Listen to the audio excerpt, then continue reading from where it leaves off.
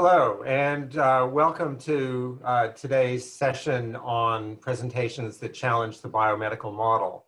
We're going to be talking about medically unexplained symptoms and a whole lot more.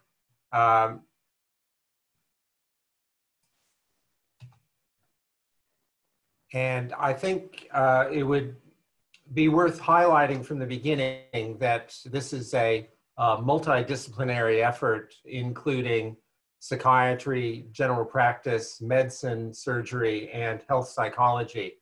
So you're going to get it from all sides today, and necessarily so, because this is a intensely interdisciplinary area. I'd like to start off with a bit of bad news. Being an academic, that comes naturally to me. The bad news is that junior doctors are confronted by this problem quite commonly and are generally unprepared to manage it. So a real call to arms to get ready for this as you approach your TI and house officer years.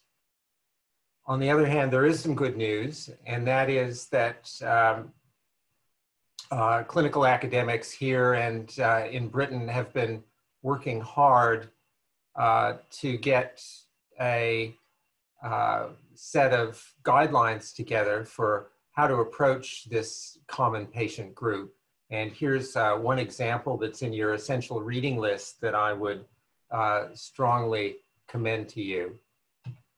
In terms of today's learning outcomes, we've got a few, and just scan through this list. We're going to be focusing first on medically unexplained symptoms and basically how the biomedical model doesn't quite fill the bill in terms of understanding and dealing with those, but also going further after a few case discussions to consider other areas in which the biomedical notion of the world isn't quite fit for purpose, and these mainly revolve around the doctor-patient relationship. So we'll come back to each of these points as we go. Let's first launch into one of your clinical scenarios, which is that of chest pain in a young woman. So imagine yourself on a medicine attachment as a senior medical student or junior house officer, and you're thrown into the deep end when you're asked to assess this individual. As you read through the detail there, you'll realize that you are the latest in a long list of clinicians who are vulnerable to defeat in the presence of this person's clinical particulars. And you have to really take a step back and think about, well, what's not worked in terms of her assessment and management so far. Important, I think, also to consider how you, as a junior doctor, might feel confronted by this, and perhaps what other people are saying about the patient, and indeed about you being pushed into the deep end to try to assess and manage the problem. You might ask yourself, who ordered yet another chest x-ray? She's had many, and they've all been normal. So you might consider a whole range of different diagnoses to explain this puzzling presentation. Here are a few of them, and I'd invite you to just consider how much evidence you might have already assembled to support any one of these, and indeed there will be others. So you need to think about, in the absence of a firm diagnosis, what's your interim management going to look like? And indeed, should you go down the road of so many of your predecessors and order more investigations? There's a lot of things that could be done. She's not had an LP yet. There's a possibility. A total body scan, whatever that is perhaps something that could be considered as a investigation of last resort. Our surgeon is going to be joining us shortly, might consider a exploratory laparotomy. All sorts of interesting options there. So I'd like you to think about what you might do and indeed whether you want any further physical investigations. On the other hand, if you took a step back, you might consider instead speaking to the patient and seeing, well, what's it like at her side? And there's all sorts of things that haven't been terribly well documented in the record, and a few of them are listed here. So some additional background might be useful, as well as, I think, crucially, her version of events. What does she actually think is going on, and why has nothing worked so far? Let's pause there for a moment and just see if any of our clinical colleagues have any comments they'd like to make before we move on to the general topic of biomedicine. Bruce Arroll here, David. Yes, I think it's slightly tragic that she's ended up on an inpatient ward costing many thousands of dollars a day for something that probably should have been dealt with a long way upstream. But this is not uncommon in this situation. And clearly the chances of finding a medically explained diagnosis is getting less and less likely. Yep, thanks, Bruce. We have a consultant physician with us as well, who's often responsible for such inpatient medical teams. Tim, would you offer a comment? Yes, I agree with Bruce that it's a pity she got as far as the ward, because once you get as far as a ward, things happen. And it's almost as if they've got their own momentum, and if A doesn't work out, then you do B, then you do C and D and so on. I think it is very important to take a step back and do a thing that sometimes hospital doctors find very difficult, and that's just sit down and spend some time discussing exactly the questions you've got on the slide here. And there can be difficult subjects for doctors to broach, but you know, I think Natalie might be able to help, but how you do broach them. But I think if you know, important thing would be, I think, talking in a non-confrontational and very unjudgmental way would be the important things. Yep. Thanks, Tim. Natalie, any comment on that? I would agree with what everyone else has already said. And I suppose the best way to open up that dialogue with patients is to sort of get their perspective of what's going on. So asking them what they think it is usually a helpful opener. And they might say, I've got no idea. And then from there, it can be useful looking at things that they've been told or heard from others, or what other people have suggested to them, just so that you're on the same page and you can sort of navigate your discussion from that point onwards.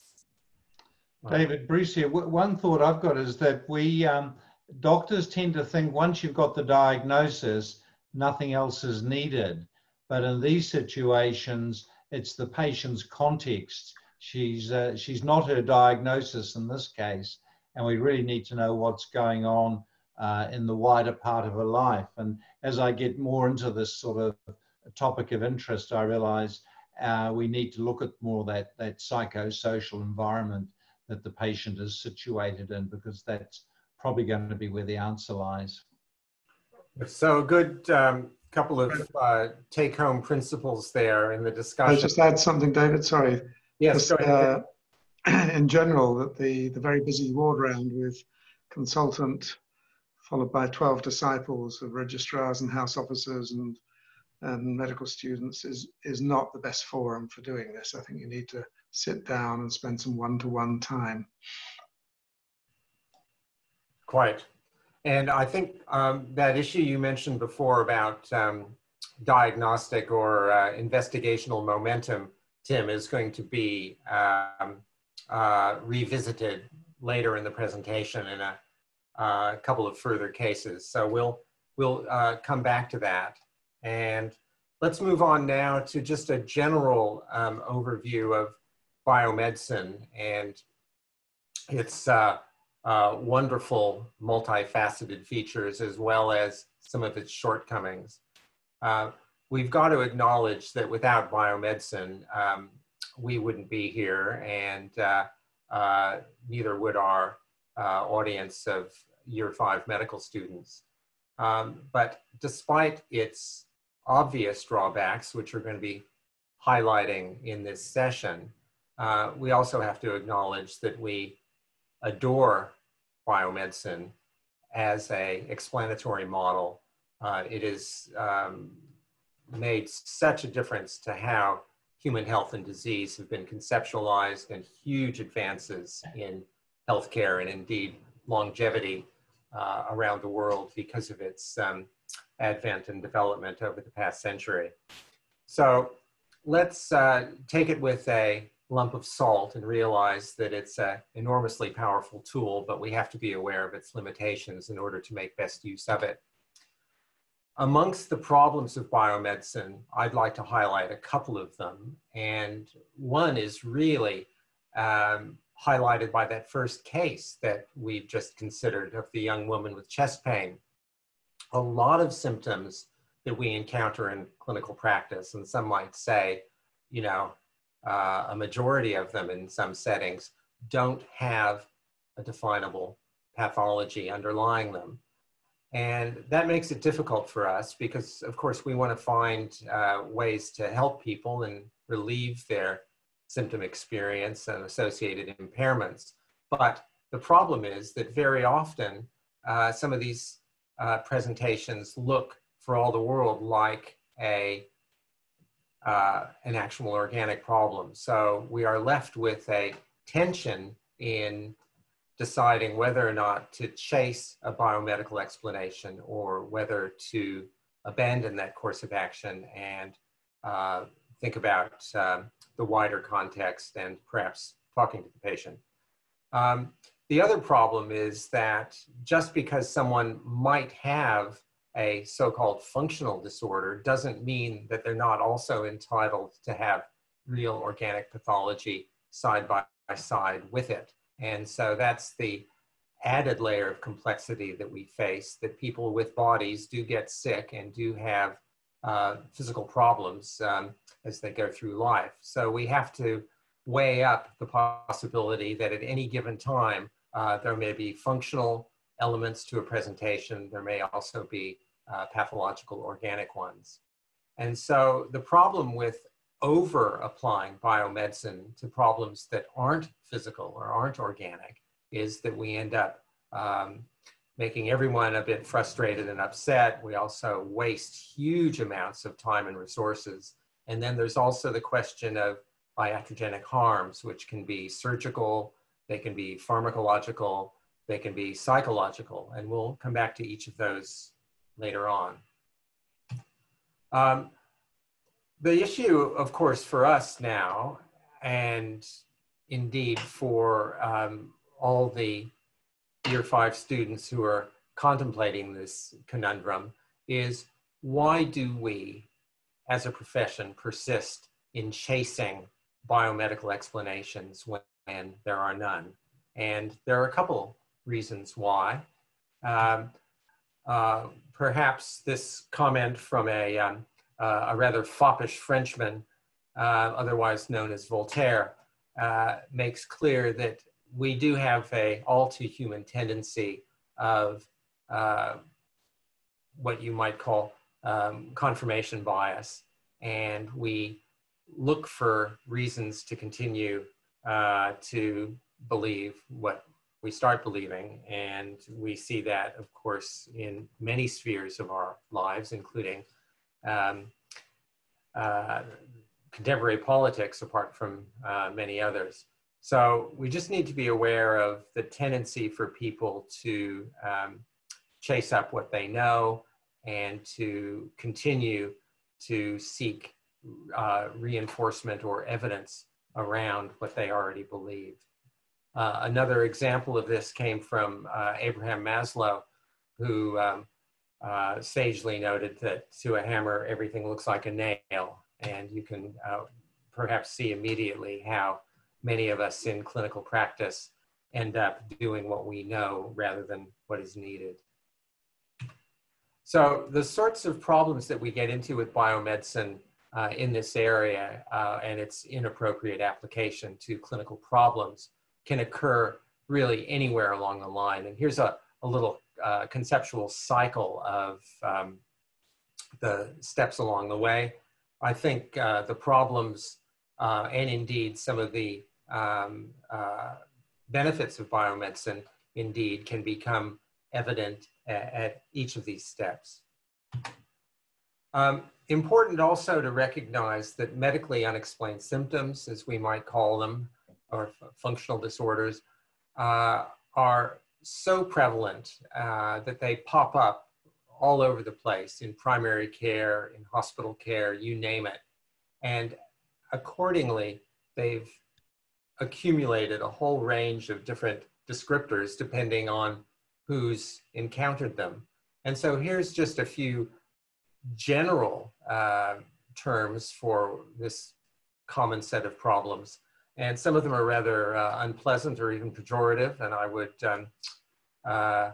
sort of caution you against describing somebody as a heart sink patient, although you may well feel heart sink if you see them on your clinic list, but they need to be dealt with just the same, and understanding where they come from and how they get to be there is going to be helpful for you and them both. Once you drill down into the specialty areas, you get a whole range of further ramifications of the notion of functional syndromes. And so depending on what subspecialty you might find yourself in, you're going to doubtless encounter people who present with real physical symptoms, but precious little, if any, physical pathology to account for this. And so there's no escaping these ones. And I think we'll come back to this in when Bruce, the GP, and Natalie, the health psychologist, are further discussing these concepts. I would just alert you to the fact that New Zealand's doing pretty well in struggling with this area. More on that later. But I think hats off really to Denmark and the Danes, who have put together a remarkable series of publications and resources around dealing with this area. So I'm not going to show this video here about health anxiety. It happens to be in Danish, but with good subtitles. So I'd encourage you to look at that in your own time. Similarly, there's something called bodily distress syndrome. The same Danish group have captured this rather nicely with a set of video clips of ordinary people in Denmark who've had these experiences. And it just is a reminder for those of us who work here, just as the Danes who work there, just how common these disorders are and how ordinary people often experience them. So I'd commend both those videos. They're reasonably brief, 4 or 5 minutes each. Before we get back into the main swing of considering medically unexplained symptoms, I want to make sure that we are on safe ground regarding them in their appropriate conceptual category. And we're mainly today going to be talking about the bottom category, somatic symptom disorder, roughly speaking, is pops up in DSM-5, rather than malingering or factitious disorder. Those are important differentials to consider. The management is very different, and so useful just to keep in mind that these things may present in a way that's quite similar, but making that distinction between malingering and factitious disorder, and indeed between both of them, where the symptoms are intentionally produced, and the actual somatic symptom disorder, where there's no awareness of conscious production of symptoms. So just a little conceptual basket to keep in mind as we go through. as I say, the management implications are really quite different for these three. In considering how MUS distributes in the population, you've already heard how common these presentations are. There's just a few rough and ready stats for you. It's also worth emphasizing, as Bruce mentioned before, that there's huge cost in dealing with them, especially when they're not dealt with adequately and keep coming back. Indeed, there's a revolving door syndrome for some of these with the emergency department and sometimes the inpatient wards. A lot of functional impairment, arguably as much as with organic disorders that they mimic. And I think it's fair to say that even here and even in Denmark, they are not necessarily well managed. Here's an example from North America where you see the relative preponderance of symptom complaints in primary care. And you'll just notice that most of medical school teaches you how to recognize and manage the green bits. What we're talking about today is the blue bits. And one might say, why are we only hearing about these blue bits today? Good question. Raise that with your phase director. Symptoms are common, as said, and here's some New Zealand data just to indicate that, look, we all get these things. The average number is 5 or 6 a week, probably a little bit more in the elderly, and a little bit more in females, but not much really. And so most of these just come and go. They don't stick around. It's the ones that stick around that are often presenting to the doctor and may or may not get investigated, may or may not get treated. But symptom experience is an extraordinarily common thing. And so we're really talking about these things that pop up and may stick around long enough to come to medical attention. Trying to put this all together into a conceptual model, here's one bash we've had at it with a couple of Welsh colleagues a few years ago, really making the distinction between dysfunction and disease, whereas we're thinking of disease is really something that's pathologically definable, and even at the ultrastructural level, some kind of physical change that accompanies and may cause the symptoms and impairment. Dysfunction, on the other hand, is more of a software problem, if you like. Physiology and psychology may be disturbed and may underlie the presentation, although the mechanisms there are only now beginning to be understood, and Natalie will touch on that shortly. So just some interim take-home messages from me. Avoid investigation. If you can, over-investigation. Obviously, we want to get it right. You don't want to miss important diagnoses, but the risks, the perils of over-investigating are likewise well worth avoiding if you can. And it's just part of the game, really, that often we have to accept that we don't really know what's going on. And often there are comorbidities there that we just have to deal with as part of our daily work. So we can pause now for any comments from the other presenters before we move on to Natalie.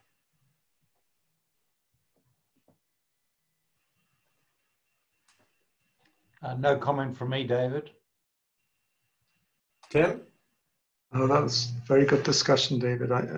Nothing to add. I just, yeah, there are lots of, just on the way doctors think, I think there's quite a lot of bashing of square pegs into round holes, and sometimes if it doesn't work, we just bash harder, whereas to pursue the metaphor, we should probably actually look at the shape of the peg sometimes. Excellent. No, it's an apt metaphor, that one. Right. Well, over to you, Natalie. Okay, thanks, David, and thanks for that really great introduction to cover what we're talking about today. So my name's Natalie Tuck. I'm a psychologist and I'm a senior research fellow, and I'll talk for 10 to 15 minutes or so about the biopsychosocial model and how we can use this to sort of understand and treat these medically unexplained or non-specific physical symptoms. So some of the things that I cover have already been talked about briefly, so I'll go over those things quite quickly. But essentially, as David said, physical symptoms such as pain, fatigue, bowel symptoms, motor dysfunction, or any combination of these are very common in medical practice. And historically, it was thought that when there was no sort of underlying disease that was found, then symptoms were being caused by the mind or emotional states, and therefore people presenting in this manner were sort of considered the realm of psychiatry. And there's also, as David mentioned, lots of different diagnostic labels and lots of terminology, so it can get very confusing. And possibly as a result of this area is commonly misunderstood, both by the broader public, but also by clinicians and medical professionals. So what we know now is that the most practical way of making sense of this is with what we call the biopsychosocial model. This model recognizes that rather than being caused by either the body or the mind, physical symptoms arise due to interactions between biological, psychological, social factors. So the biopsychosocial model has been the dominant model in research for over 30 years now. However, clinical practice does appear to be taking a long time to catch up. And in the research field anyway, we are increasingly understanding how these symptoms can occur in the absence of or over and above what can be explained by observable pathology. So I was wondering, David, if you wanted to talk a little bit more all about I suppose, how this is being taken up in clinical practice compared to in a research area, the biopsychosocial model. Yeah, thanks, Natalie. I guess, I mean, my experience is mainly in consultation liaison psychiatry, and so I see a lot of cases where the biopsychosocial model is known to clinicians, and sometimes you hear lip service being paid to it. But to actually practice it is another matter entirely. And in inpatient settings, and we see a lot of patients who fall into this general category of having medically unexplained symptoms. And it is assumed, as you say, that there must be something psychiatrically amiss, and we are often asked to comment on these individuals, and 9 times out of 10 there's nothing to find through a conventional psychiatric assessment. They're not necessarily depressed or suffering from an anxiety disorder or a psychosis, although they might well be upset and frustrated and quite possibly scared about the possible disease entity that they are experiencing or seem to be. But, to actually make the assumption that they've got a psychiatric disorder because there is no definable physical process going on to explain the symptoms, it just doesn't turn out to be that way. And so we get frustrated, the physical medicine teams get frustrated, and the patients and their families get frustrated. So we're really, all around a bit stuck. And that's why I think pausing and taking a step back is essential in order to usefully formulate these cases. Tim and Bruce might have a comment about how often the model, as you describe it, is actually applied in practice. Bruce here. It's fairly variable. Some GPs have a very biopsychosocial approach, and will take everything into account, and others stick to traditional training of dealing with it as if it's a problem of biomedicine, and then get a bit frustrated with patients who aren't getting better if the biomedical answer was the answer. So it does cause difficulties in practice. But I think there is a move. New Zealand GPs are very, we #1 in the world usually for patient-centered consultations. And I think being more patient-centered gets you much, much more further on that. Biomedicine is, I'm a doctor and I'm right, whereas with patient-centered approach, it's much more negotiation and a discussion. I think you had the word negotiation on one of your slides there, David, which I rather liked. Over to you. Right. Natalie, do you want to carry on from there? Sure.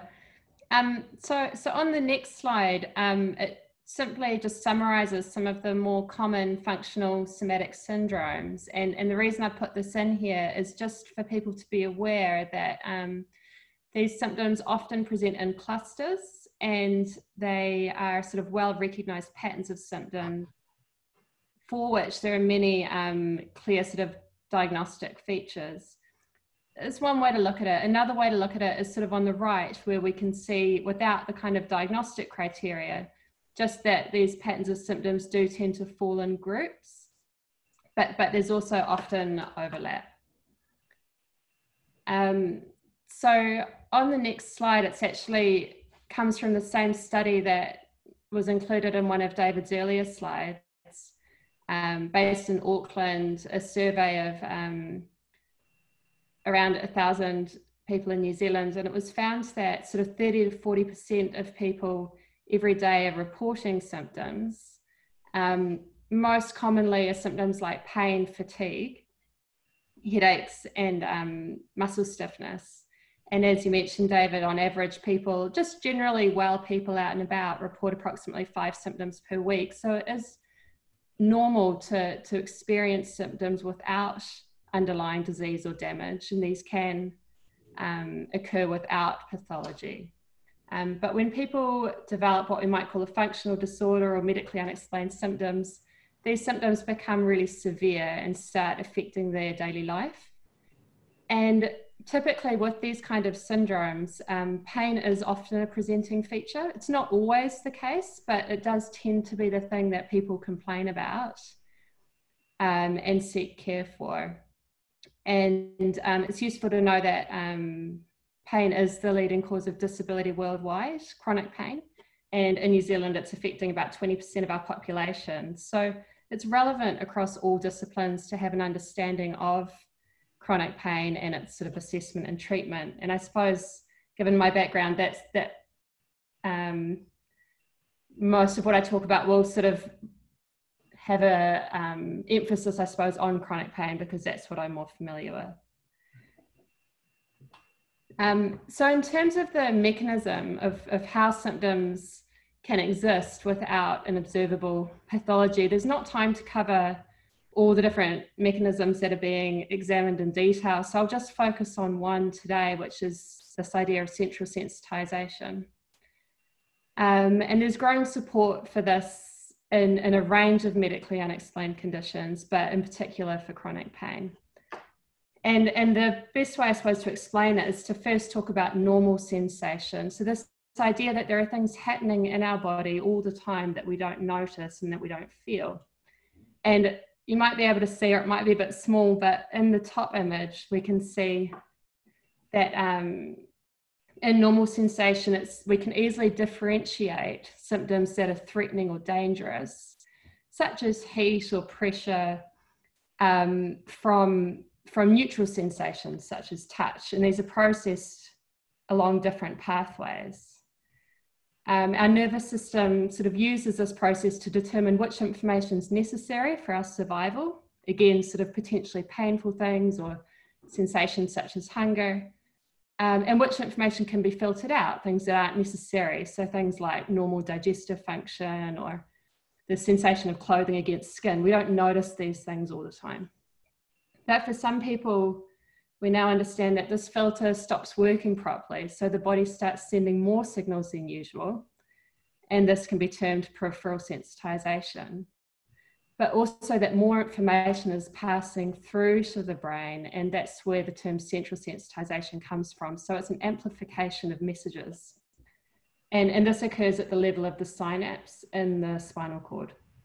So when this occurs, the brain is receiving more input than is normal, and this input suggesting a threat. So this corresponds also with heightened sympathetic nervous system activity, and sort of a chronic stress state and what we might call a positive feedback loop, which then can contribute to more symptoms.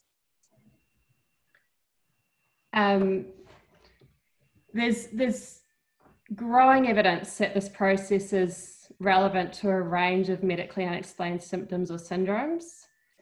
But at this stage, there is still debate, and it's not, we wouldn't say it's conclusive across all of these, but these are the sort of domains where there has been some support for the role of the central sensitization. I don't know, does anyone want to comment at this point, or should I continue on?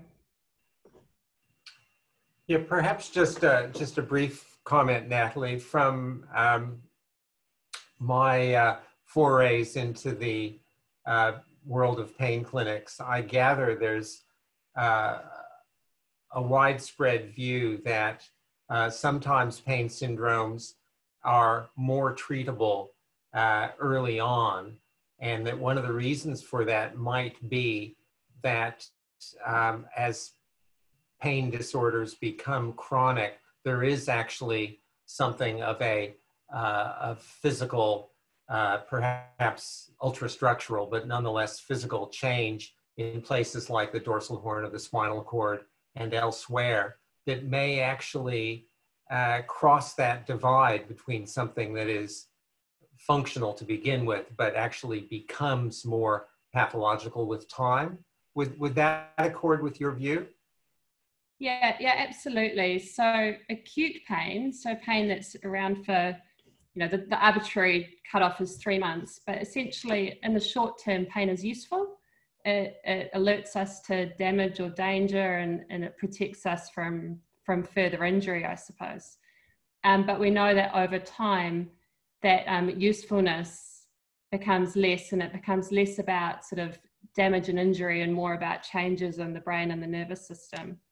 So the longer that sticks around for with, you know, neuroplasticity and so on, the more changes can occur in response to pain. So it becomes less, yeah, as you said, less functional, I suppose, or less adaptive and useful over time. And those changes in the brain and the spinal cord become more set in place, I suppose, and harder to modify. So early treatment or prevention is key, really, if possible. Natalie, you may be coming on to discuss this later, but I was interested to see PTSD up there, and that made me thinking about adverse early childhood experiences. And do they, in things like that, because some in the example David gave at the beginning, sexual abuse was a possible factor behind that young woman's presentation. Again, you may be coming to talk about this in a minute, but do adverse early childhood experiences, do they impact on this type of illness? Yeah, absolutely. So prior events, I know we'll talk about it in a bit more detail, but early adverse events are known to be highly prevalent in these populations. And there are several different pathways, I suppose, by which that can happen. One is anything that I suppose primes the nervous system to respond strongly to threat. So if people have had early adverse events, they're likely to have a heightened or stronger threat response. Likewise, we can look at things like learning and conditioning and the kind of coping strategies people have developed that might have been helpful at that time. but then become unhelpful in the long term. So there's lots of different mechanisms, I suppose, but it is certainly a risk factor. Also, I suppose adverse childhood events are extremely common in the general population as well. And it's useful to bear in mind that when people do present with chronic pain, a large proportion do have those events, but then I suppose there are people that have those adverse events that don't go on to develop these symptoms and syndromes too. But I'll talk about that. I was listening the other day to my supervisor, who's based in San Francisco and works in the Veterans Affairs Department, and she was talking about many patients with PTSD are waiting for their symptoms to go away or get better before they can start living. And I was just thinking of these chronic pain patients. They're waiting for their pain to be cured before they can get on with life. It's a very sort of common pattern, isn't it? Whereas I would suggest people need to get on with their lives in the presence of some level of pain. We can't escape pain, physical or emotional pain as a human, and we need to get on with our lives. I don't know if you've got any comment on that, Natalie. Yeah, I do. I'll make, first I'll just address that idea because PTSD's come up a couple of times. So chronic pain and PTSD are highly comorbid with one another. The kind of people that develop chronic pain are also the kind of people that have PTSD, and would call that sort of a shared vulnerability. So they might have sort of similar background features, but then if they go on to have, say, a motor vehicle or an accident or something, then we end up with comorbid PTSD and chronic pain that are sort of mutually maintaining each other.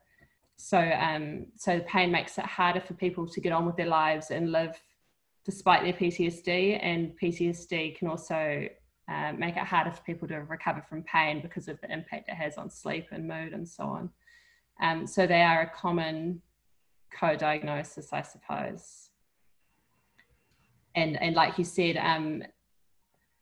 rather than focusing, I suppose, on the cause, focusing on how people can get back into their lives and move forward with an element of pain or with an element of PTSD is a useful way to approach it. And I think you're coming on to that presently, Natalie. I will. So in looking what can be done about medically unexplained symptoms, or in particular chronic pain, given that these sort of arise from changes in the nervous system and there's nothing structural to fix and there's no clear disease to eliminate, we use a biomedical model.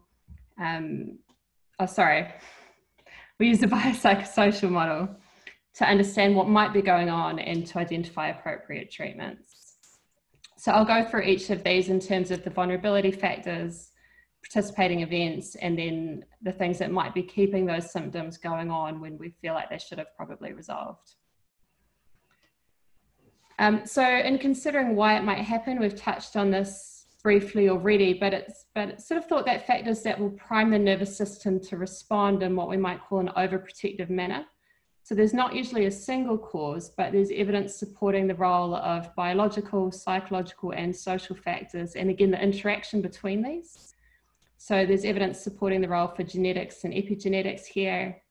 We also know that prolonged exposure to stress or severe stress is a risk factor. Adverse childhood events.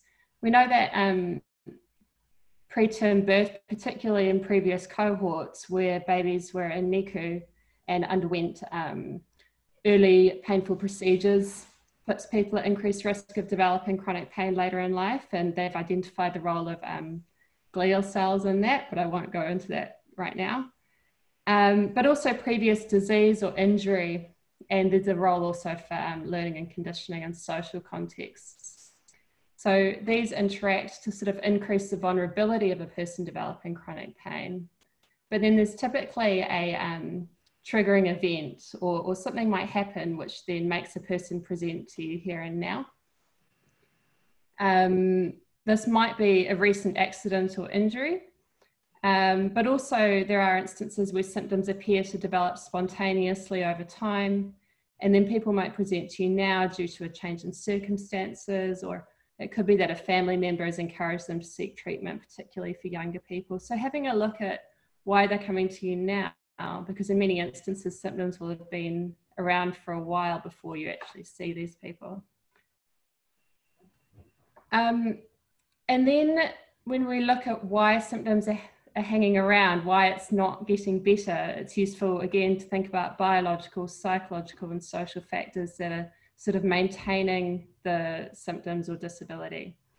So we've already talked about changes in the central nervous system, and these aren't easy to change quickly, so this is a maintaining factor. There's also structural changes observed in the brain, and these can be slow to change back.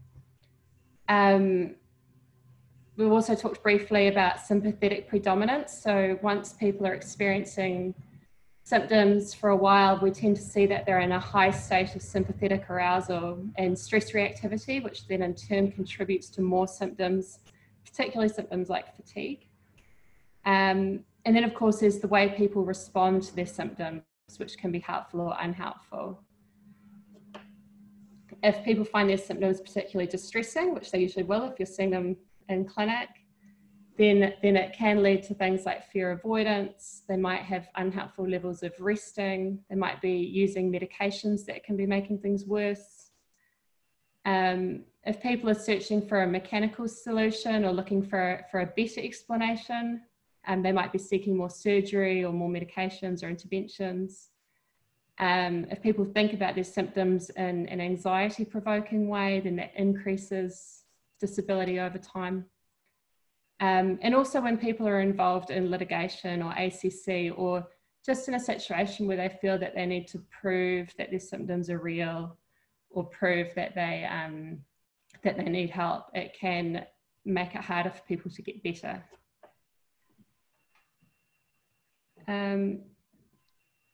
So then in terms of treatment, it's typically found that focusing on the perpetuating factors is where you get the most use. So this might involve the use of medications if it's appropriate to make people more comfortable. But a key element really is what we'd call behavioural activation. So taking steps to reduce disability and to reduce the functional limitations that are arising as a result of symptoms. So that, I think Bruce mentioned before, is about getting back into life despite the presence of symptoms. So it's reassuring people that, that tests have come back showing that there's no need for further medical intervention, and then shifting the focus to symptom management, I suppose. A key element here is also helping people develop strategies to manage symptoms, and this can include sort of cognitive or behavioural skills, anything that can wind down that sort of nervous system activity, so things like relaxation, helping improve sleep and so on. And this can be delivered by psychologists, but it's also frequently and just as effectively done with by GPs, other medical professionals, nurses and so on.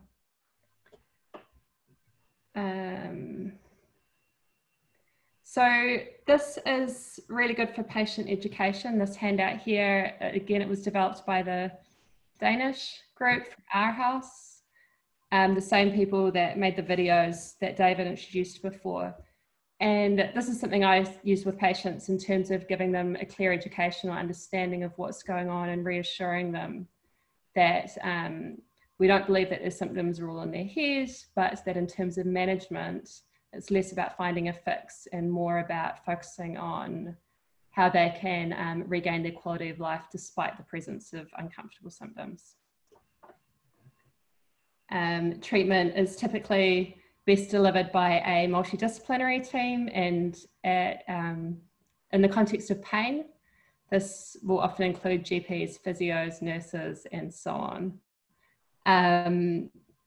I've got here, yeah, occupational therapists, psychologists, psychiatrists can be involved, and pain medicine specialists. These often have a background in anesthetics, but not always, and pharmacists are really useful too. So overall, just to summarize what I've said here, is these kind of non-specific symptoms are very common. clear organic pathology is often not present. Symptom perception is not purely biological or psychological. They're not actually distinct processes. They co-occur together. Mechanisms, we're getting a reasonably good understanding of some of the mechanisms, but continued efforts to find structural causes are often not helpful and actually can cause more damage, as has already been mentioned. So the treatment is typically about providing a clear explanation for symptoms and addressing the perpetuating factors that are contributing to the ongoing symptoms. So that's the end of my bit. If anyone has any comments, please go ahead.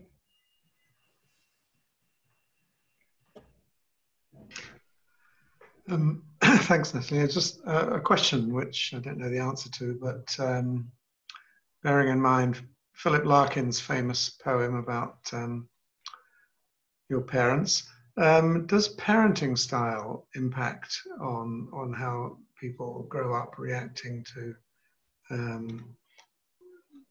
everyday symptoms? For sure, yeah. Good question, Tim. And that's where we'd sort of talk about learning, I suppose, is the environment that we grow up in and the way that we see our parents respond to illness, or the way that we're treated when we do have symptoms when we're young, has a really strong impact on how we respond to symptoms later in life. Likewise, the way the sort of early relationships we have with caregivers will determine later life healthcare behaviours too. So that's sort of in the attachment literature. We can see, you know, people that have good, comfortable, loving relationships when they're young are sort of, I suppose, better at navigating the healthcare system and seeking care when they need it and managing when they don't than others. So early life context plays a big role in how people respond to symptoms.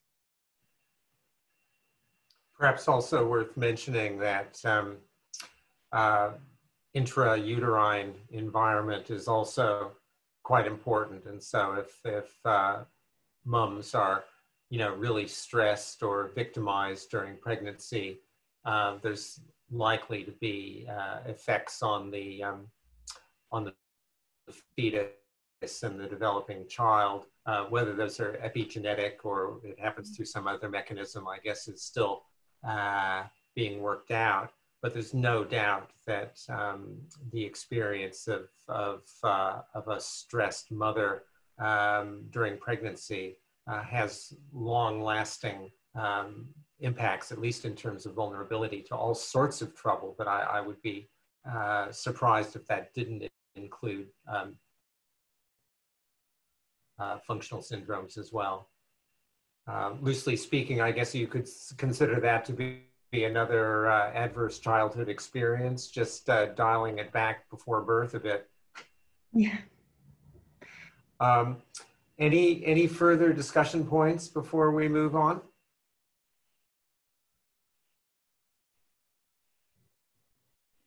Right. Well, I'm wondering if Andrew is with us. Are you there, Andrew? Most definitely am. Ah, terrific. Welcome. I was looking forward to your arrival, and we've got a little case that we'd like to throw in your general direction here. The celebrated case number 2. Over to you. So this is one of the cases from the case booklet, or the clinical scenarios.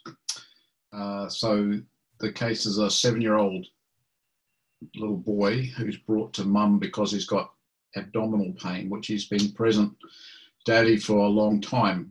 And I think the emphasis here is on a long time rather than something that's just acute.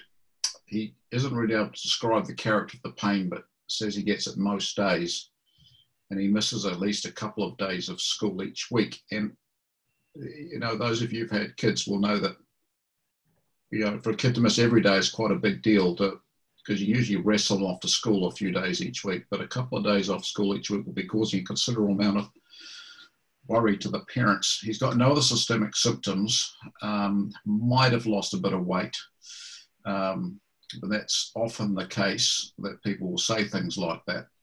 And perhaps he's been a little bit lethargic, but all a bit non-specific. The only thing that's sort of hard is the fact he's been having pain, and it's leading him to take a couple of days of school off each week. We have the next slide.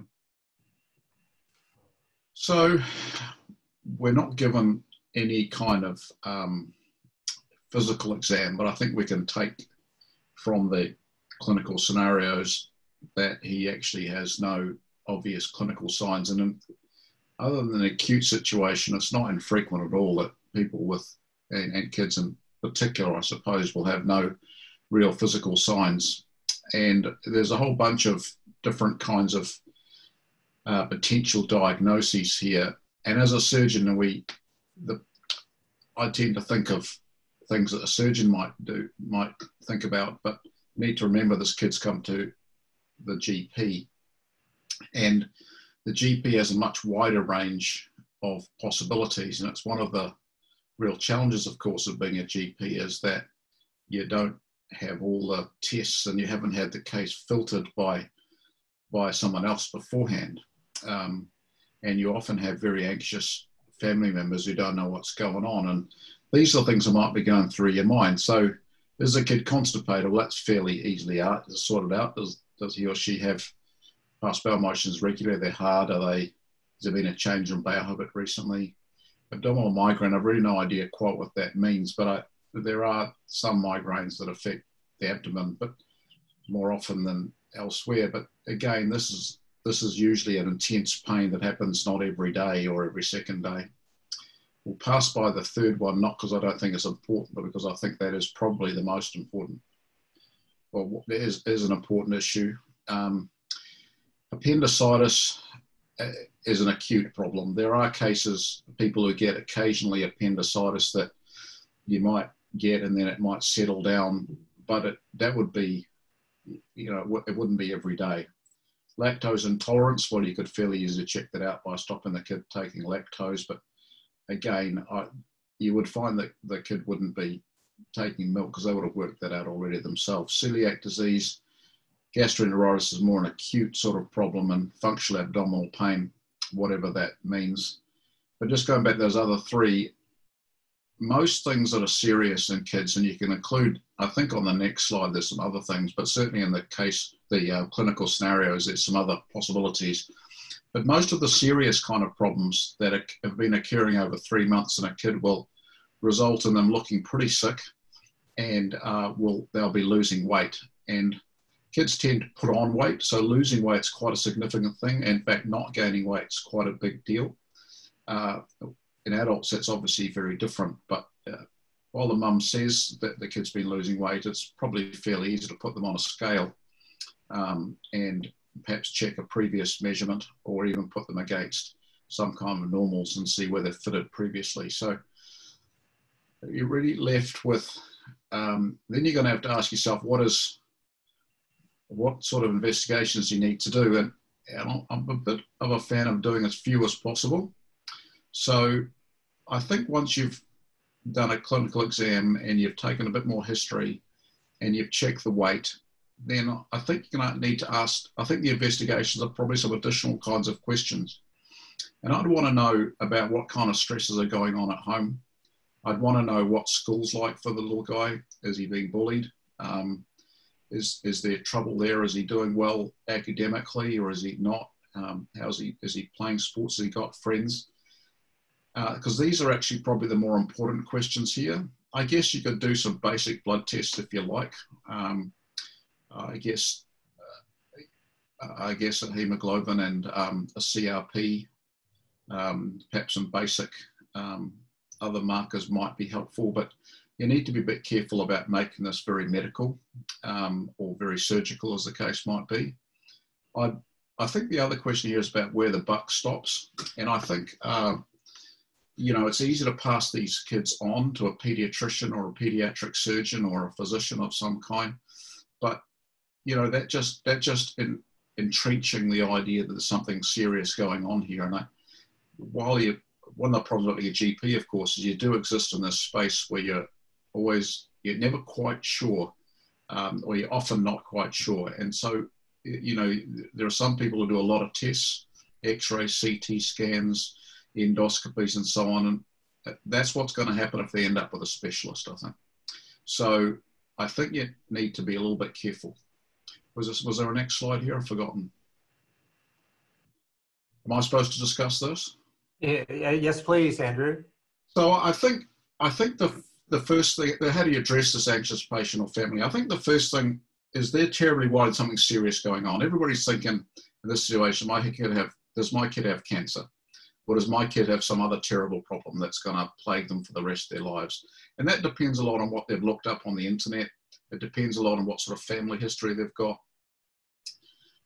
It depends on their own experiences, their own appetite for risk, and so on and so forth. And so you need, I like to use terms like I'm 95% or I'm 99% sure there's whatever, there's nothing going on, or I don't think there's anything serious. I think it's important you don't say there's nothing going on. I think that's pretty, that's kind of dangerous, because, you know, this kid plainly is missing school and plainly is complaining of pain, and just to say there's nothing going on, go home, it's all in his head, isn't very helpful. The curious difficulty of breaking bad news. I did not make these slides. So there's a quite an interesting situation here, because you need to make sure that you're making this sound positive. So not that I don't think there's anything serious going on. You don't want people to get the idea that you don't think that there's anything that needs to be done, or that you're not taking them seriously. Sometimes people do like to have a diagnosis to hang their hats on. And I think it's a lot to do with the fact that we like to, often if you're sitting around and you're waiting for a test, you just want to know the test. And in some respects, it doesn't matter whether the test shows you've got cancer or doesn't. You can't actually deal with the problem until you've got some sort of answer. And so you need to be a little bit careful about how you break this good news that there's nothing serious going on, because you just may create more anxiety because you haven't told them what is going on. So I think it's important that you do take those other questions. It's important to note that a history in medicine gives you, it depends on the situation, but can give you almost all of the diagnosis a lot of the time. Plenty of psychiatrists don't do any blood tests, and they make diagnoses all the time that are often correct and useful. There are other groups, of course, and those who are managing cancer, for instance, where the actual test is perhaps 90% of the diagnosis, or 95% of the diagnosis. The rest is how to manage it with the individual. So in this situation, you may be able to say, look, I don't think there's anything super serious going on here. I don't think it's cancer. I don't think it's inflammatory bowel disease. Or you can list some of the things they might have demonstrated concern. And you say, you know, I think this is likely to be something going on at school, or something going on at home. Tell us what's going on there. And that will often help to bring things out. Now, sometimes people ask you for other investigations of treatment. And I think you need to be quite strong about this. So almost every test has a true positive and a true negative, and a false positive, false negative, etc. So you need to balance that up. Almost every test has some danger. It may be as little as getting a bruise from a blood test, or it may be as much as getting a perforation from doing a colonoscopy, or getting an infection from doing a lumbar puncture. So, you know, people need to understand that none of those tests are necessary, are entirely benign. And I think this is where you need to stand your ground. And if you're absolutely or almost certain that you're correct on this matter, then you need to be firm about that. Now, I usually have myself a back out clause. And the back out clause is, I'm 99% certain, but there's a 1% chance that I'm not right on this. And these are the sort of things we need to watch out for to deal with that. And this kid, I would suggest that he loses weight. And I would suggest that they should weigh him regularly. If he does start losing weight, then there might be something more serious going on. So you need to give people some kind of way in which they can participate in that treatment or investigation themselves. Because at the end of the day, that relationship between you and the parent, or you and the patient, is very important. If they don't actually trust you, I'm not sure it's going to be solved by doing a bunch more investigations or doing some alternative treatments. That's great. Slide, David? Yeah, thanks, Andrew. There's one last right? domain in which your comment would be invited. And you touched on it just before regarding the extent to which there may be overdiagnosis and overtreatment in a surgical setting. Wondered if you'd have a comment about this. So, look, every surgeon has their own opinion on this, and it depends a little bit on, it depends on two important factors: your own ability or tolerance for risk, and the person you're dealing with's tolerance for risk. If you have a low tolerance for risk and the person has a low tolerance for risk, you're going to do a lot of overdiagnosis and potentially some overtreatment. If you both have a high appetite for risk, then you may under-treating or under-diagnosing. So some sort of balance is required. An understanding of yourself and an understanding of the individual patient are very, very important when you're thinking about this. Overdiagnosis leads to a number of problems. One is every test has its own complication profile, as I said. Every test has a set of false positives and true and false negatives, and those are a big problem. You sometimes find out things you don't want to know, which can lead to, so you may find, so we get a lot of CT scans done on people now for one reason or other, and we find all sorts of little lumps and bumps around the place that actually aren't a problem, but lead people to over-investigate. So a very small ditzel found on a chest CT can result in people doing a biopsy, which can result in pneumothorax, which can result in having to have a chest tube, etc., etc. A small lesion on the adrenal gland can lead to people doing blood tests, again, fine needle aspirations, and causing trouble. And so overdiagnosis is a problem. Overtreatment, again, a lot of people, once we found the laparoscope, we started being able to do operations that we might necessarily not have done previously. So the number of gallbladders taken out after the laparoscope was far more than the number of gallbladders that were taken out before the laparoscope. Did the population get any better? No. So, and every one of those people was exposed again to some sort of complication. So the incidence of bile duct injury went up, and a bile duct injury is a very bad problem, for instance, for laparoscopic cholecystectomy or open cholecystectomy too. It was almost unknown in the open cholecystectomy era, but nowadays it's not so much of a problem either, but for a problem early on, it was a big deal. So overdiagnosis, overtreatment is a big deal and a problem. What should be done about it? Well, I think, again, you need to know your own tolerance for risk. You need to know about the patient's tolerance for risk. You need to know, some stage in the game, you need to draw the line and say, this is what we think is the problem. And this is what we've decided we're going to do about it together. Yes, there's a tiny bit of risk about that, but to find out, to be 100% sure, you'd have to be dead and we have to do an autopsy, and I don't want to get there. So, you need to have ways in which you communicate with your patients, probably better than I just did there, but, there needs to be a way in which you talk to patients about the small chances you might get it wrong, what would happen if you got it wrong and how they might participate helping to find that out and so on. But it's important that people know that surgical treatment, surgical diagnosis is not without risk.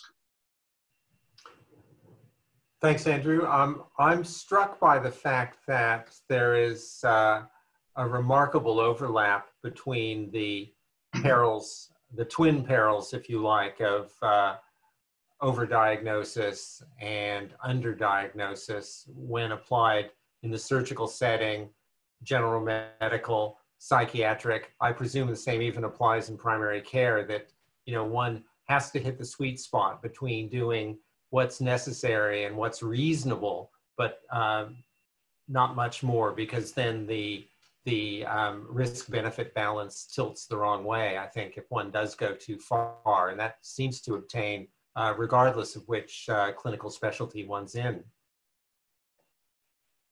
And I think very tough for the doctors in training who are watching this, David, because they're struggling with learning diagnosis. And then we start introducing overdiagnosis and overtreatment and underdiagnosis and undertreatment. And it's a dance you learn as you get more experienced as a clinician. One of the things I like about Andrew being on this webinar or in this talk is he says when he was an undergraduate, he wouldn't have come to this lecture. Look, I tried to get out of it today, actually, but David kept on going after me. So I'm still not sure I want to go to it, but it's still useful. Yeah, no, we love having you here, Andrew, and it's the one time you and I get to teach together. But I think that the issue is, of course, you mentioned it beautifully, the unfiltered problem of primary care. And one of the things we do, and you mentioned it, Andrew, is use time as the diagnostic test. But sometimes you're dealing with a very pushy family who want an answer. So the path of least resistance is, to me, is to refer somebody to Andrew. So of course he gets, and I may not think there's very much he can do, but it's a way of keeping the parents satisfied. And so that's why Andrew ends up with my difficult cases, because I'm coming under pressure. I can't talk them out of it. I also loved your comment, Andrew, about having them participate in the process, and that thing about weighing a child, I think, is quite important. It's certainly something we do in primary care with abdominal pain. It often is a thing about school anxiety, family dysfunction. One of the psychological theories around it, it's called triangulation. And the child gets sick to stop the parents from fighting with each other because it gives them something common to focus on instead of their distress with each other. But that's taking this to another level. So so some great comments there, Andrew, and lovely to have you on the webinar. Right. So Bruce, I think the stage is yours for the next bit. Okay. I'm just going to switch off my video because my internet is a bit shonky here, but I'm still around. Right. So I'm going to talk. Anytime. Okay. So next slide, please, David.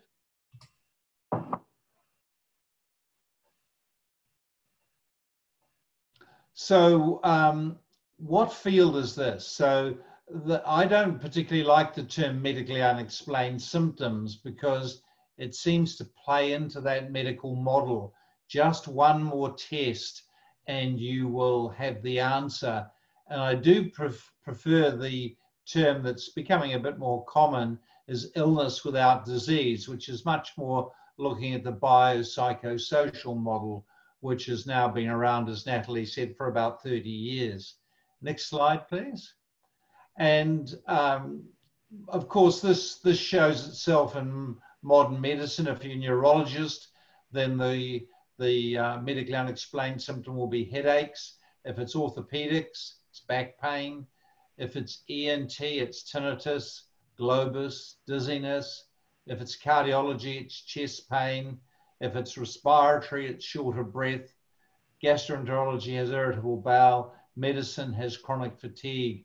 So each discipline has its own medically unexplained symptoms, so you can't get away from it. This slide is from a tertiary care hospital in London. So this is tertiary referral, and of course you can't get away from it.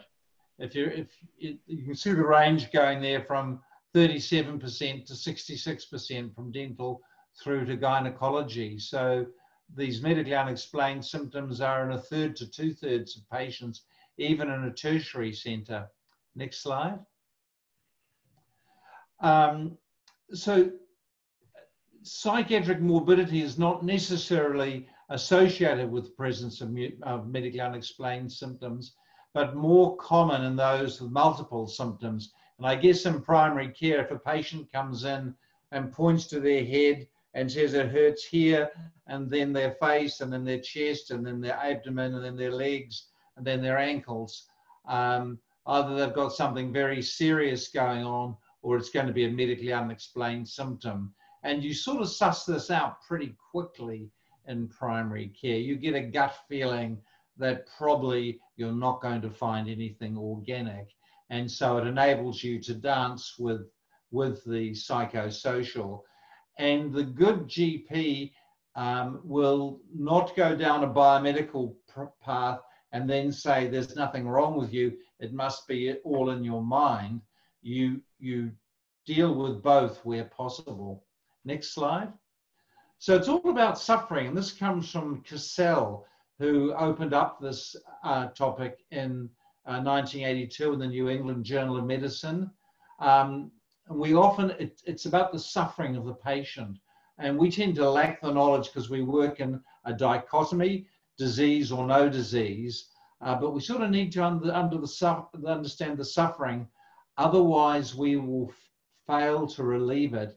And as you've heard already today, potentially add to it. But it can be very frustrating for the doctor sometimes. Next slide.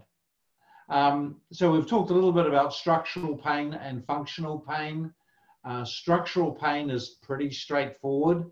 That's what we're very good at in biomedicine. Functional pain is the dysfunction of the central or the sympathetic nervous system. And Norman Deutsch describes this beautifully in his book, The Brain's Way of Healing. He's written a couple of bestsellers there. So if you want some light, interesting reading, he's got some pretty good stuff. Next slide, please.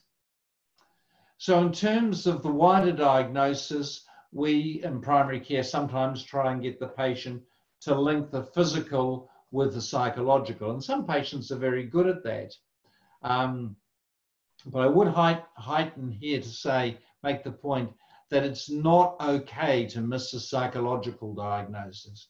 You get the feeling in physical medicine that if you miss a psychological diagnosis, it doesn't matter. But I think that's just as much malpractice as missing a physical diagnosis, because it can cost the health system a lot of money and resource use. And I like to use the term institutionalized malpractice for the young patient who goes to an ED department with non-cardiac chest pain. What is non-cardiac chest pain? It's a nonsense diagnosis. The patient's usually having a panic attack or got panic disorder. And with a little bit more time and a few more questions, that could be quite easily diagnosed. But the number of people who go into emergency departments and get chest x-rays, ECG, and troponins is hard to believe sometimes. It's sort of unfathomable. And it still happens today, regrettably. Next slide, please. Key issue is, can the patient relate their life to their pain? If not, then. Next slide, please. We need to find an explanation for that pain. And one of the ones I often use is that there's a short circuit in your body. Maybe in 100 years we'll understand what the mechanism is, but at the moment we don't, and we don't have a name for it. One of the things that struck me when I started doing general practice is how many vague symptoms people got that just weren't vague.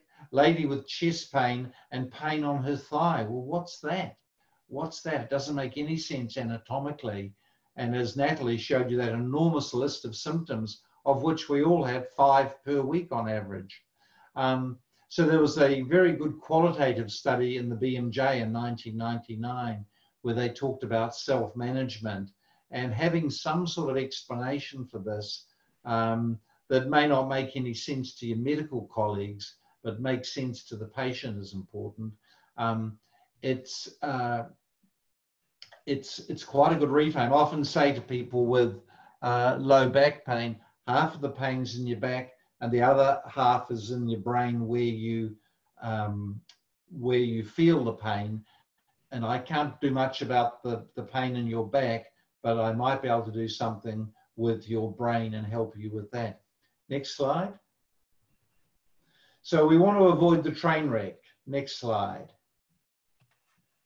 The next slide, and it's been alluded to before, do not say there's nothing wrong with you, or the patient will think you think it's all in my head.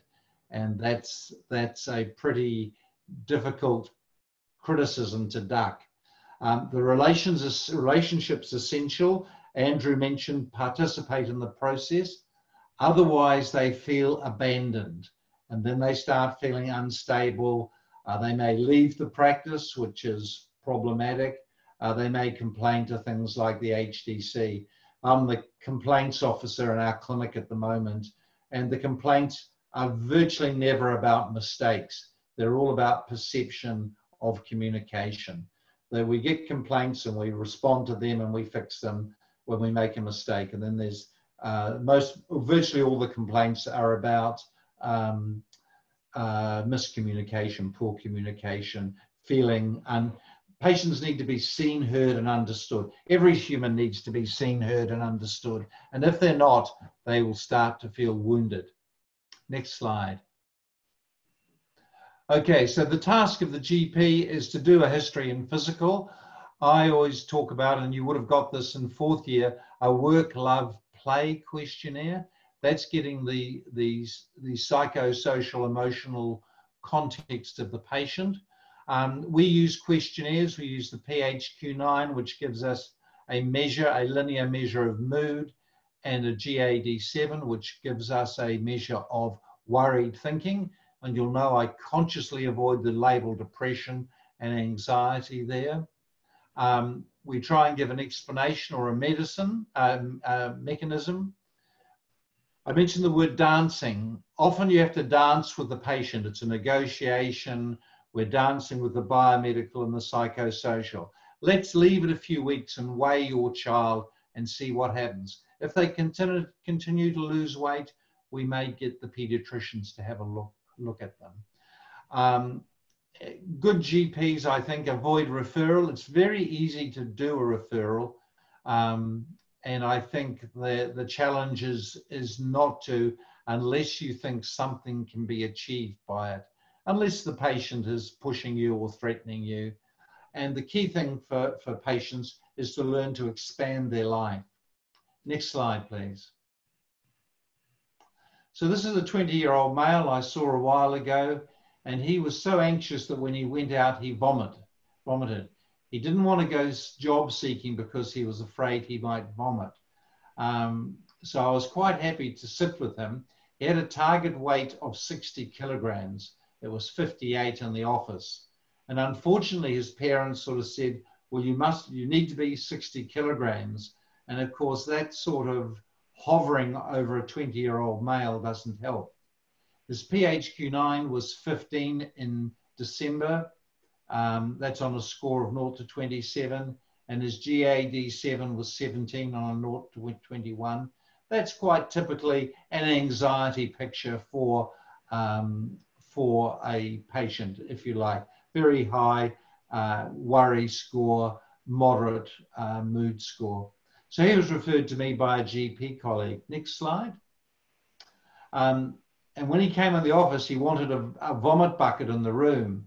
And as I say, his parents got anxious that he wasn't 60 kilograms. And this was his work, love, play. So he wasn't getting a job. So how he spent his day was 3 out of 10. Contact with his friends was 5 out of 10. Intimate partner, didn't have an intimate partner. Family, he rated as 6 out of 10. And play was 7 out of 10. And the key thing in every distressed patient you'll see, there'll be some constriction of their life. And there's like his everyday life, his work is not going well, how he spends his day. He's not communicating with his friends. Things aren't so great with his family. A reasonable level of play, but that's a fairly shut down life. Next slide, please. So I set him some tasks to expand his life. And this is a key thing you must do when you're negotiating lifestyle change. You've got to get the patient to score it.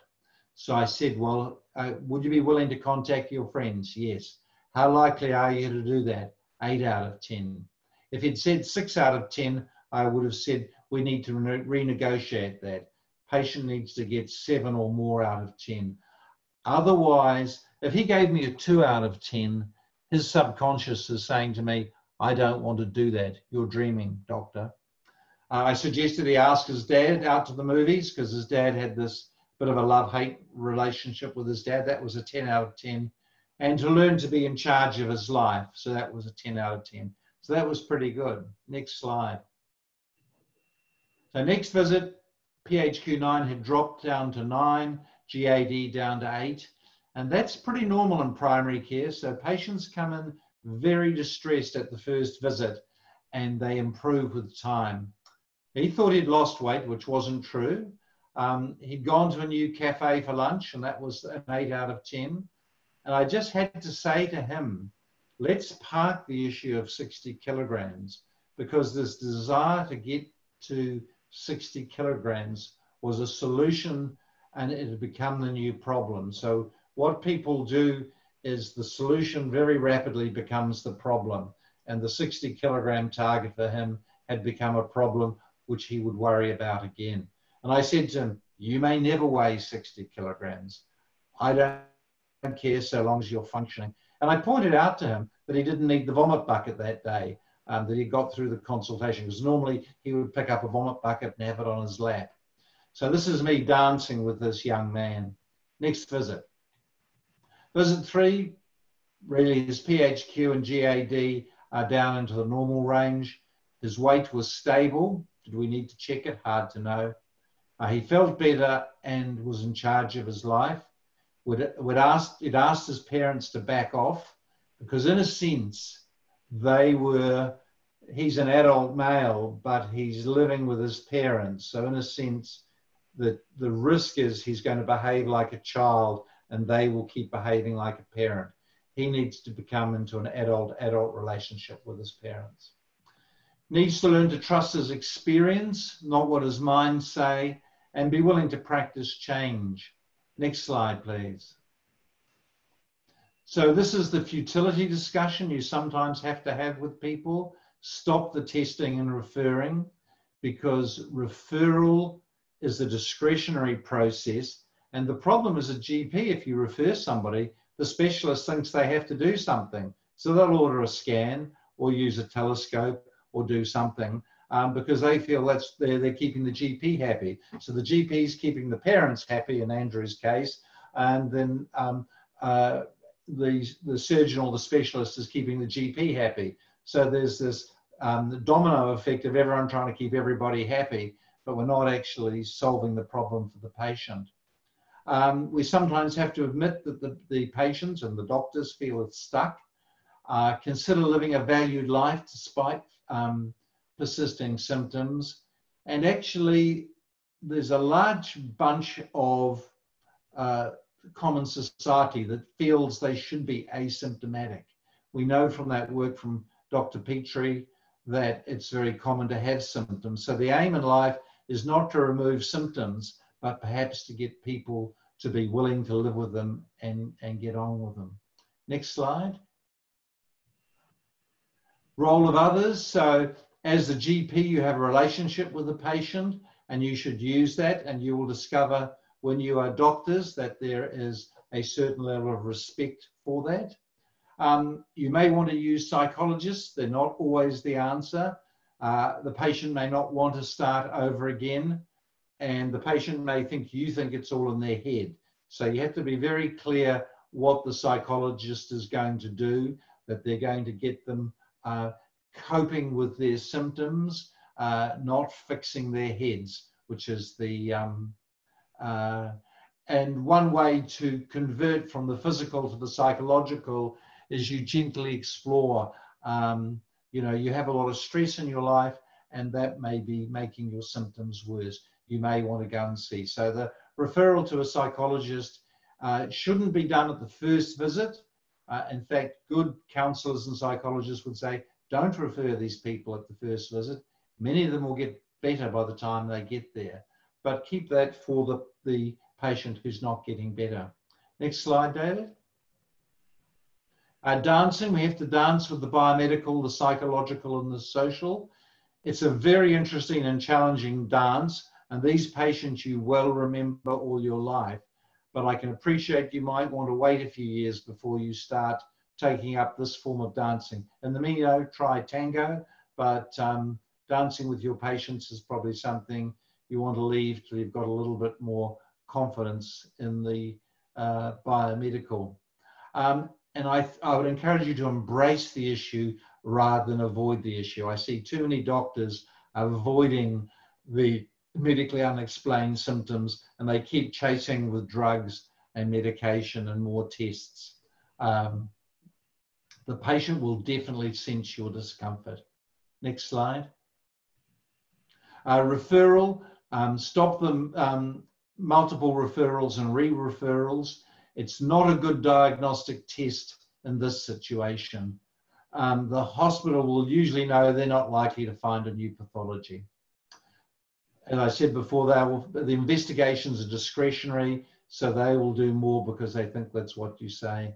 And as Andrew alluded to, you'll find pathology that's not relevant.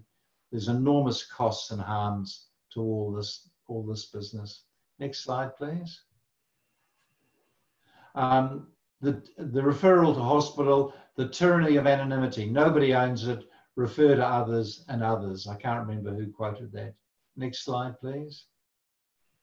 And sometimes there's no end in sight. So you have to be willing to sit with the patient and live with the uncertainty. Next slide, I think that's the end. Take-home message, patient is suffering. Maintain your relationship. See if the patient can link the pain with the psychosocial. Consider coherent explanations. Real pathology can occur, and I'll talk about a case later, but try and avoid the multiple and re-referrals. Next slide, please. Doing investigations is discretionary.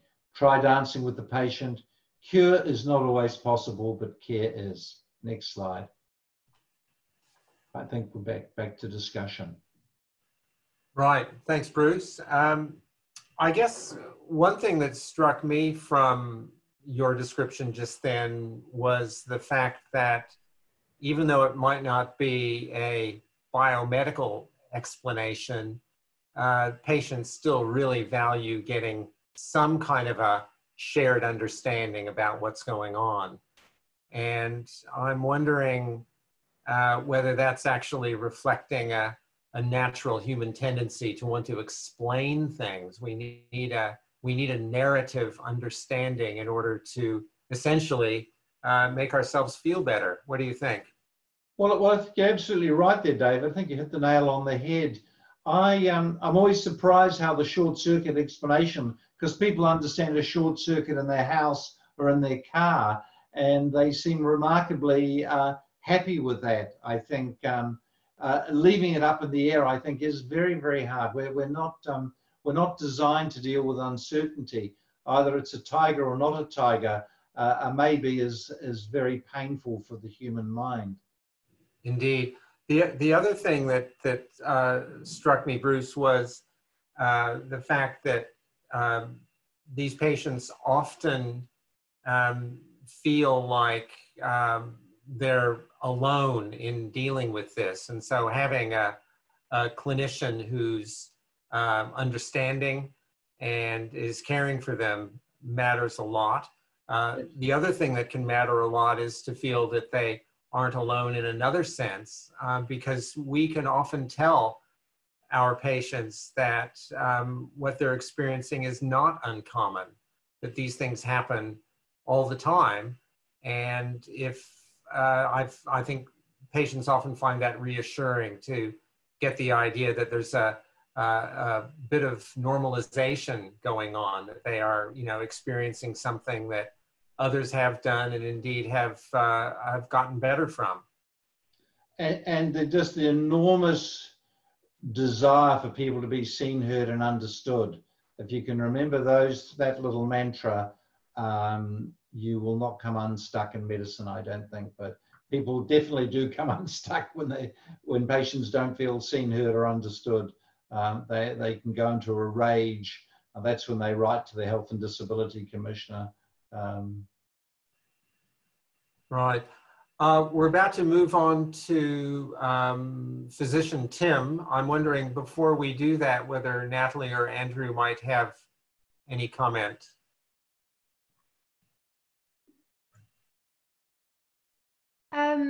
Not in particular. Thanks for that talk though, Bruce. And I liked the point that you made about the solution often becoming the problem. and it's when people are trying to find ways of fixing their symptoms that actually gets in the way of, like you said, sort of expanding their life and leads to that constriction. So I think that's a really good point to make. It's a direct quote from Kirk Strossel. I'd also say, Bruce, that when you guys, as in GPs, send people with vague abdominal pain to surgeons, we don't usually find anything that you've missed. So, you know, whether we're just offering it, and they've waited 3 to 4 months in the public system to see us. So, you know, I think being confident in what you're dealing with is good. Yes, absolutely. Yeah, and I guess when we refer them, we know you're probably not going to find anything, and it's a bit of it's a very uncomfortable dance. And as I say, it's often driven by the parents. In fact, when I do refer somebody, I will say, I'm not sure this is needed, but the parents want it, so that the person at the other end can sort of get that message. So we're actually on the same page.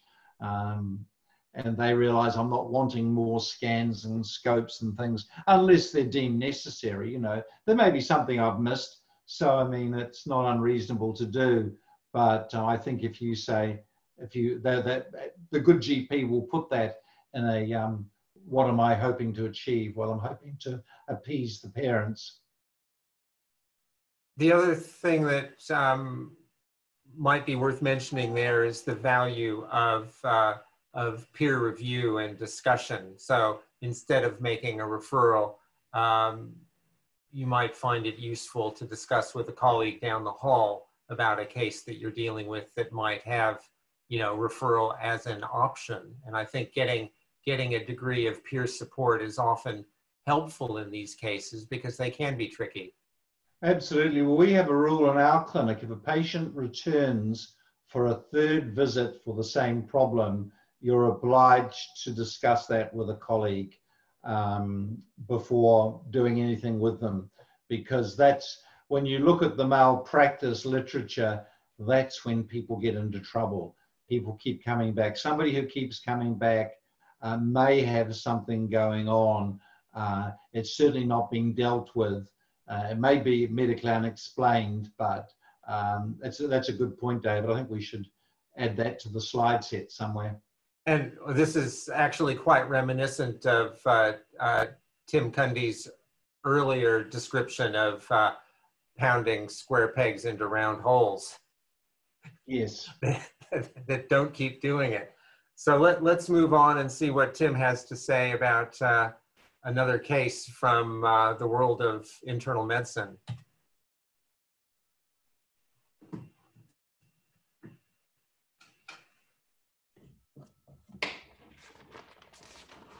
I've unmuted myself, so hope it can be heard. So this is a case when I saw in one of my clinics, and I think it echoes a lot of the points that have been made, and also introduces an additional factor which we haven't really touched on yet. So this is the case of a 64-year-old woman brought to her GP by her daughter. Daughter translates for her for the GP, and she complains of body aches of 2 years duration. GP does her best with those questions we teach you to ask in medical school, but there's nothing really specific in site, timing, precipitating or relieving factors. But on direct questioning, which is we always go to sooner or later, the longer you've been practicing, the later you go to it. She does say, well, she gets low back pain. So I was interested to see that list of symptoms of Keith Petrie's paper that Natalie showed. Top of the list was low back pain and neck pain, 35%. I can assure you from personal experience, as your age goes up, that percentage goes up as well. So low back pain is a pretty universal common. Bruce, everyone over the age of 50 will have some back pain at some point. So I don't x-ray the low back. I was just coming on to the next point. Okay. okay, got some back pain, I think, and again, possibly under pressure from the woman's family. An X-ray is taken, and this is reported to be anatomically normal, a bit of disc degeneration, as most of us will have at that age. The radiologist commented that the bones look a bit thin, the bone density appears a bit low. I'm getting a message on the screen here. Anyway, I'm getting a message. All right, it's gone away now. So this is an example of this cascading effect of one investigation, which was, as Bruce has just pointed out, is probably inappropriate, leading to a second investigation.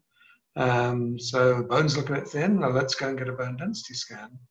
And this shows what we call osteopenia of the spine. That means the bone density is, in this case, is just more than 1.5 standard deviations below a 20-year-old. There are many areas of life when you get to be 64 that aren't quite as good as when you're 20. And this is one of them. But this is actually quite close to the average for her age, as you can see from this graph showing the bone density going down with age, and that's our patient here with the green dot. So, well, thin bones. And also the GP requested a vitamin D level, which is something we discourage as well, particularly during the winter time, because everyone's is a little bit low, and hers is, guess what, a little bit low. So we get then packed off to the bone clinic because we have medicines that can make bones stronger and reduce the risk of fracture. So all seems logical on the surface, but what's going on here? What's missing from the story? There's actually quite a lot missing from the story. So let's just deal with the medical stuff. First, the medical history is unremarkable, apart from mild hypertension on treatment. Importantly, she's never had a fracture. So she comes from, my dog may be barking in a second, sorry. She comes from Fujian province in southern China, and she was a school teacher, and her husband was a magistrate. So they're people of some standing in their community. Unfortunately, he died 4 years ago of cancer. And so after that, she moved to Aotearoa to live with her daughter, who was trained in New Zealand and so fluent in English, was an accountant, and her son-in-law. So she moved about 6 months after her husband died.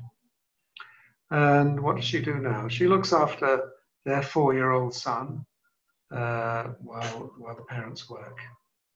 So she speaks the Hokkien dialect from southern China and Mandarin, but almost no English.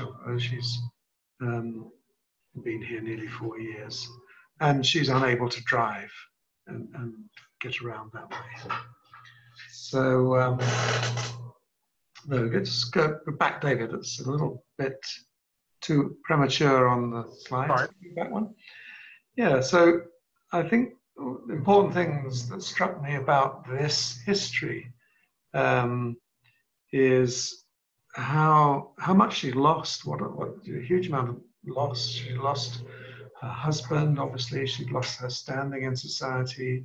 She lost the place she lived in, the ability to communicate with people around her. She was unable really to get out and meet new people because she's bound with childcare duties. And the thing that struck me about this is there's a huge amount of loss. And just to echo the point that Bruce made, her life had become very, very constrained. But rather, I think Bruce was implying that the symptoms can cause the constraint. But here, I think maybe the constraint is contributing to the symptoms.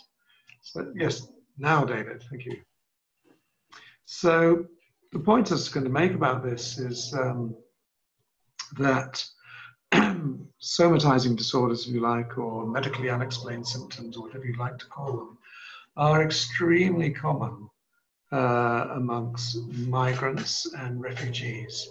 And they, we tend to think our way of expressing distress and attaching labels like depression and anxiety things is the right way to go. But different cultures have different ways of expressing these issues, these concerns. And on the right there's the Chinese ideographs for depression, which is employed in medical settings, but it's not in popular usage. They don't, they don't have a sort of a concept of depression like we think we do. But in fact, it's depression, I think, is a word that we throw around quite willy-nilly. Is it an emotion? Is it a mood? Is it a transient illness? Is it a major psychotic illness? We tend to use the word depression for a lot of those things. So I think just one of the points I wanted to make with this case is particularly when you're dealing with people from different cultures, recent migrants, one of the things I always do is take a migration history. It's really interesting. It's relevant to lots of other things besides medically unexplained symptoms. So where did you come from? How long have you been here? Who have you got here? What languages do you speak? And so on. I think they're really important things to find out about people. It can help you understand the situation that they're in. The next slide, I think that might be it. Oh, not quite. So, going back to the beginning, I think so there's a woman with possibly a bit of low back pain. Ended up in an osteoporosis clinic with the request from her general practitioner that we give her some very potent medicine, not without side effects, to fix the low bone density. A number of quick points. Thin bones do not cause bone pain. Thin bones cause fractures. Of course, if you get a fracture, you have bone pain, but thin bones themselves don't cause fracture. And then when we're thinking about whether we are going to treat somebody like this for thin bones, we try to take into account fracture risks. So in the same way that cardiologists, we look at a lot of different risk factors, your previous heart attack, your blood pressure, diabetes, cholesterol, smoking, hypertension, so on, to decide what your future risk of heart attack is going to be. We base treatment around the risk. We can got a similar devices for assessing risk in osteoporosis. They can particularly take into account previous fracture, bone density, but a number of other factors. And when we do plug her data in, then we get a risk of any fracture in the next 10 years is less than 4%, and the risk of a hip fracture is less than 1%. So her chances of benefiting from any treatment we could throw at her are very low. So the answer is, should treatment be offered? No. But should we think a little bit more about the stories of people with these common complaints? I'd say the answer is yes. And I think that's my last slide, David, is it? That's the dog. Okay. So, great case, Tim. I think it really illustrates the issue we touched on before of diagnostic momentum, that once investigations are started, one has to consciously often call a stop to them because they tend to perpetuate in themselves.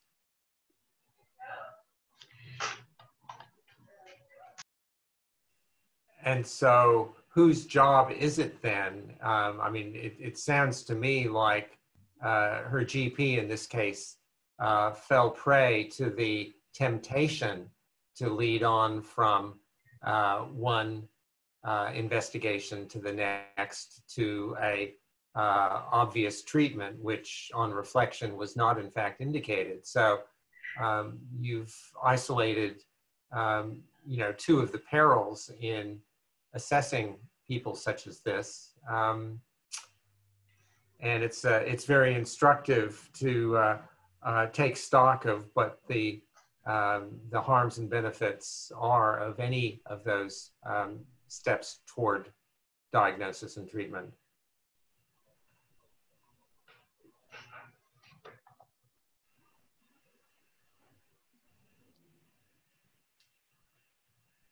Any further points about that case?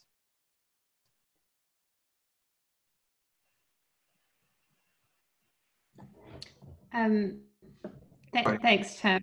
You're talking, but you're muted. Did you want to say something? I'm unmuted now.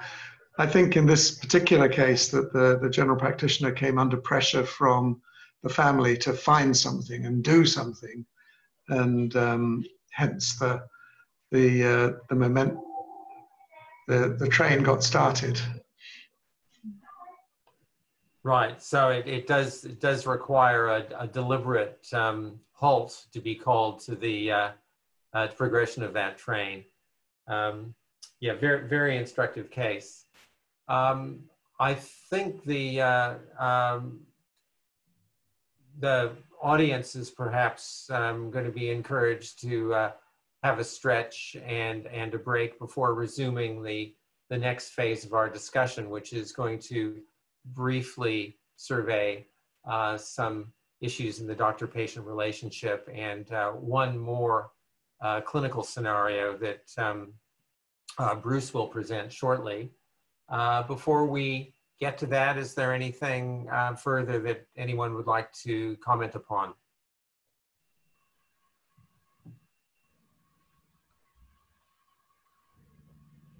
Okay, so just finishing off today's presentation about problems in the doctor-patient relationship. And you'll recall that much of today's message was around how the biomedical model doesn't really equip us to deal effectively with medically unexplained symptoms. It also fails to help us deal with other common problems in the doctor-patient relationship. And here are a few listed, some of them directly relevant to those challenging clinical presentations that we discussed earlier. I would commend to you this chapter in a book that's freely available from the Medical Council. It's called Cole's Medical Practice in New Zealand, but one of the chapters here, chapter 3, deals specifically with these issues, and it's very concise and easy and informative read. So strongly recommended about all these remaining issues that we're going to touch on just now. All sorts of things affect the doctor-patient relationship, and indeed, here are a few key ones. Very important, as Bruce will have alluded to, that one's communication is aligned in a way to the satisfaction of both parties. It's very useful to pursue what we call a shared narrative about what's going on and what needs to happen. My little slide from my 5 years working in the UK, I was in Wales, and you can see the importance of having an understanding between Welsh speakers and English speakers, really, really crucial. The question that we come back to over and over again is how informed should our patients be? This is a tricky one because you can overdo it and you can also underdo it. So it's a little bit like investigations or treatments that you want to hit the sweet spot in the middle. And there are certainly perils of being at either extreme.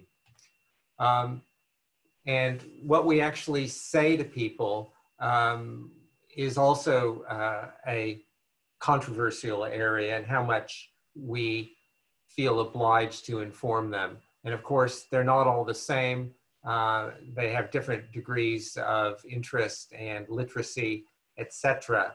So it does have to be calibrated, and it is reassuring, I suppose, that this is yet another area where we are unlikely to be replaced by robots.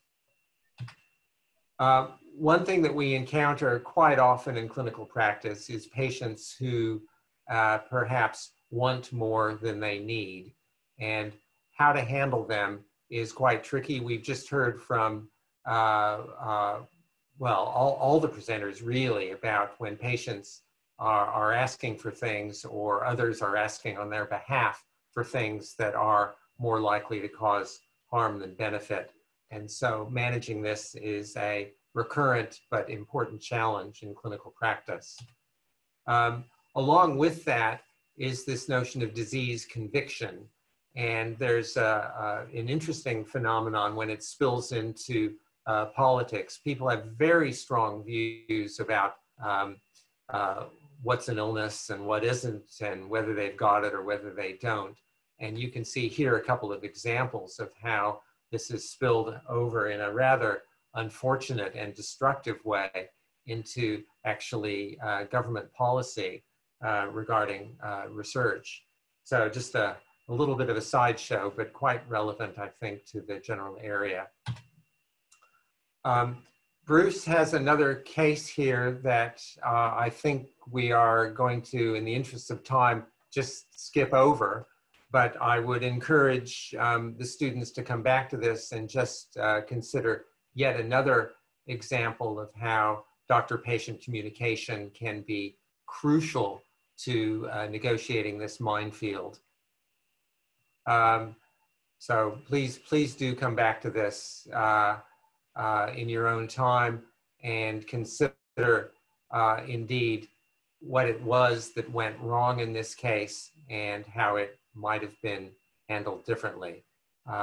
Obviously, there are some additional examples from your own experience, I'm sure by now in year 5, where you will have encountered things of a miscommunication between doctor and patient, that it doesn't always end pleasantly. Useful to keep an eye on that. The other thing that happens in doctor-patient relationships is an inappropriate degree of attachment. So you can have too little attachment, you can also have too much, and you can have the wrong sort. And there's all sorts of problems that can happen if you're not careful. And it's quite important to keep an eye on this and indeed keep your colleagues involved, as is often useful with peer support and having that colleague just down the hall when you're dealing with a tricky situation. John Ellard, who's referred to in the bottom there, wrote this wonderful book called The Anatomy of Mirages, which amongst other things considers how to keep yourself safe medico-legally when dealing with difficult patients. Finally, just to wrap it up from today, we've considered a whole range of topics within the domain of functional illness or illness without disease, and also some associated difficulties in the doctor-patient relationship. The ways that getting this wrong can rebound on us, of course, is with regard to problems right across the board in the clinical process, from investigation through diagnosis and treatment, and all the harms, whether medical or surgical or other, that can obtain if people get more treatment than they need. Obviously, keeping your communication skills up to date and sharp is useful. And there's another course series of ways to do that, including peer support and feedback. Obviously, all the presenters today have emphasized the crucial role of a good history and how we can keep ourselves out of trouble by listening carefully to the patient and taking all available information into account and getting to a formulation. Management, of course, is a many-splendored thing and does rely, apart from anything else, on building an alliance with the patient and often with the family, and being able to strike the right balance in terms of the right amount of investigations, the right amount of information, and the appropriate degree of negotiated treatment. There's often, as Bruce indicated so clearly, a lot of value in being able to acknowledge concerns and anxieties, but also provide appropriate reassurance to people. And I think Andrew also was able to describe a common scenario where the parents can be appropriately informed and reassured. Obviously, we need to be careful about saying the right things and avoid saying the wrong things. Most of the complaints that go to the council or to HDC are indeed around communication rather than anything technical or knowledge-based. So really getting communication as a priority is well worth it for your professional well-being. When it comes to management, I guess the problem list that Natalie refers to is quite important, as well as being realistic in what sort of goals, which might not include complete relief of symptoms, might often involve instead managing symptoms and minimizing impairment associated with that. So there's all kinds of strategies to do that. Here's just a few that we've touched on, many of them rather different from a conventional biomedical approach, but often enhanced by the judicious application of biomedicine in concert with these other approaches. You'll see that other experiences pop up during year 5 in general practice, psychiatry, and other disciplines to help you with these challenges. And just remember that we sometimes find ourselves carrying more of the burden than our colleagues do, but we're not making any disciplinary attributions here. Anyway, thanks all for your attention, and just let the other presenters offer any final comment that they may wish to make before we close. Bruce here, no comments from me, David. That was an excellent session, thank you.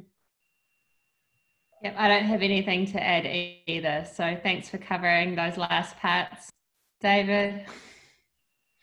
Great. Andrew? Yeah, I just think it's very important that those who are listening understand these are not easy cases necessarily. The problem is they do make up a very large percentage of the patients that we see either in general practice or specialist care. And we need to be aware, we need to be judicious with how we investigate and treat these people, and we need to be very aware about communication. But bear in mind, these are difficult problems potentially, and as Bruce says, maybe in 100 years we'll know exactly what's going on, but until then we've just got to use all the skills that we have. It's challenging. That's all. Thanks, David. Great. Thank you all. And we'll leave you with a thought about René Descartes, who saw the mind and the body as being completely distinct. I think we know now that that is one thing that Descartes got wrong, and we've taken now 300 years to put it right. But anyway, thanks everyone for your patience, and we'll sign off from there.